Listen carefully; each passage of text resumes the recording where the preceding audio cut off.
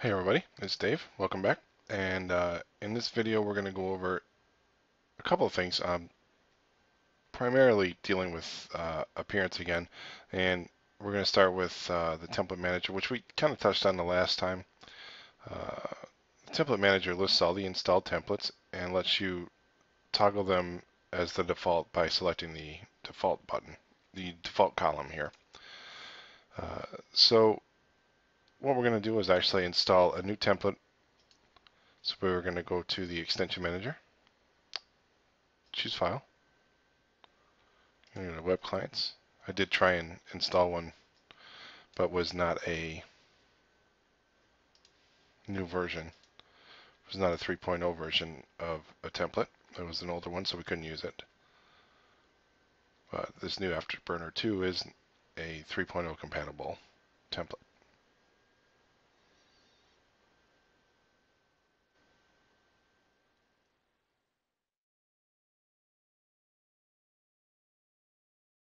And there we go. So we now have the gantry library as well as the template installed, and also some modules that have to do with the different menus. So what we need to do now is go back in the extension manager and back in the template manager, excuse me, and select Afterburner and make it the default. All right. So now when we go home, we should see the new template. There we go. All right. So our content hasn't changed, just basically the look and the way it was, the way it's laid out. So now, if you click on the template, it'll bring you to the template configuration page. Okay. And you have several different features, and this is specific to this particular template, the rocket theme and gantry setup. But most templates have some sort of configuration that allow you to edit the style and look of the template. Okay, and some of the features. All right, we've got the copyright feature, which we can turn on or off. And if you look back here, whoops, here's your copyright. All right. So now, what you could do is, I always like to give credit back to the template designers. Original template by Rocket Theme. Current design by Port City. And obviously you can insert your own name there. System messages in the drawer is fine. Google Analytics, if you have your UA code, all you do is enter it there.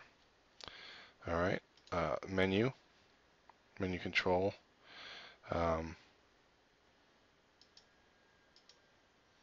Position is going to be header B, and then your module cache on or off. All right. And so right now we'll go ahead and save that. We'll look at the copyright. There we go. Now, whoops, back here. Now under layouts, you can have your you can lay out your top header, all of these positions by, however you would like to see them broken down. All right. This will show you split things up. A header, I usually do 3. Top 6 is good. All right. Main body positions, 1 is good. That'll keep you all the way across, and then your bottom positions. But we can play with those a little bit later. All right. Main body enabled, and layout mode is responsive. All right. Overview. Here's your styles. You can change your color scheme. Say if you wanted to go to more of a blue. All right. And your accent color.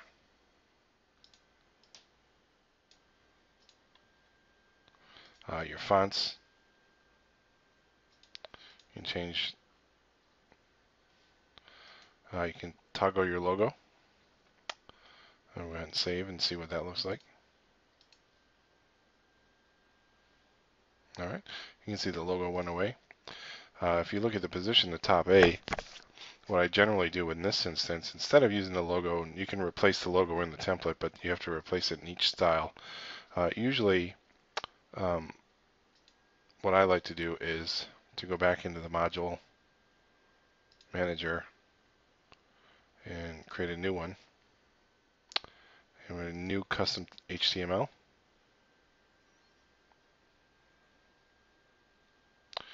And we'll call it logo.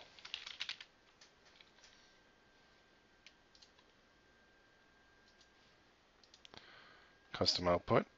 And we'll go ahead and insert a logo. We'll go back to our setup. And we'll put a width of 175 in there. And we'll go back to our options, positions, top A. And we're going to hide the title. And we'll make sure that its status is published. Click Save and Close. And we'll refresh. And there we go. There's our logo. In this instance, the background is dark, so we're going to want a lighter logo to go in there, or we'll go ahead and change the actual layout of the template manager. And we'll go to Styles. Header style, we'll do light. We'll click Save, refresh. Well, there's our light header. We can try that in a gray. Give us kind of like an intermediate.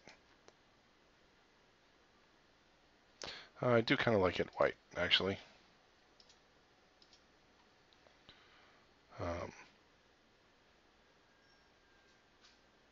Or what we could do is gray, dark for the menu. And this is where you kind of want to play around and see. Yeah, there we go. I like that. Categories. All right. So that's pretty much working within a template, installing the template, and working within that template. All right. So thanks for watching. Stay tuned for the next one. And if you have any questions, you can either send me a message or leave a question in the comments below. Thanks again.